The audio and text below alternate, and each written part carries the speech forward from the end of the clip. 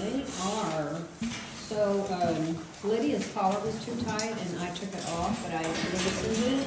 I am going to make new collars for all of these guys. These guys? Yes. I changed them yesterday. Well, some of them are still too tight. Noel is too tight. Some of them I changed, it was like Thursday or something. Yeah. And then the rest of them yesterday. So I've got to get on that. I forgot what I was doing. I've got to get our marker chips here. Hope I don't have to overnight them. Is that Mary? No, that's Mary. Oh, that's Mary looking at me. Pick her up. I just love her. Pick her up.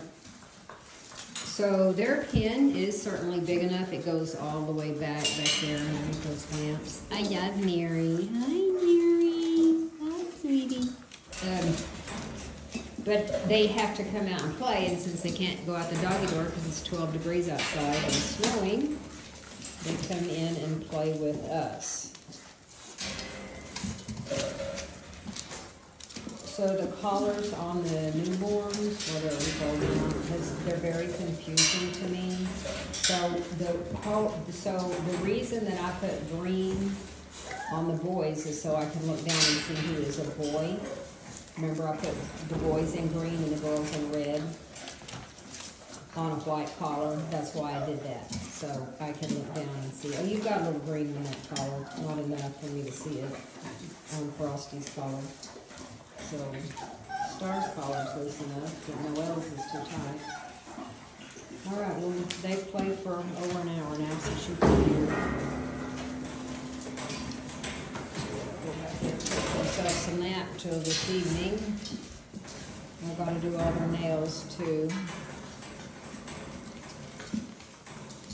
So he's the only one with the door open. Everybody else is closed.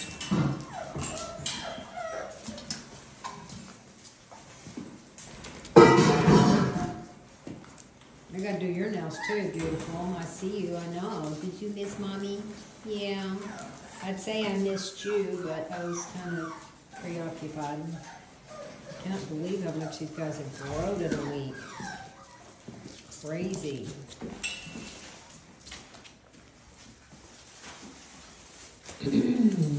We'll need a little more shred back here.